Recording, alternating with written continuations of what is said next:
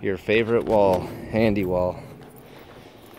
So we're taking down the handy wall, and then we're rebuilding the handy wall. And it goes on and on and on and on, and it's in the backyard too. So just take it apart. We're not washing it or nothing like that. There's no glue on it, it's just sitting there. So, and yeah, that's what we're doing, rebuilding it. Oh, and then he wants weed block.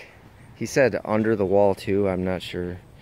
I'm thinking maybe we'll lay the bottom course and then bring the weed block and all the way up, covering the bottom course, and then put the top course on top of the weed block. I guess, I don't know, that's what he said, but it does go into the backyard. So just bring in all the slag. Trench is already there, just build what's already there. Maters.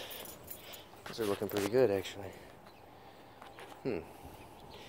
So, and in the back, we're rebuilding this handy wall and also mulching it.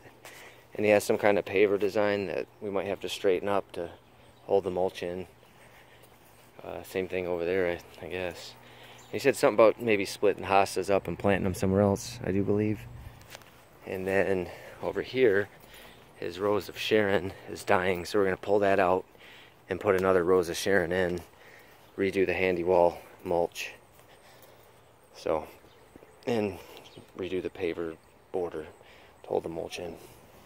That's it.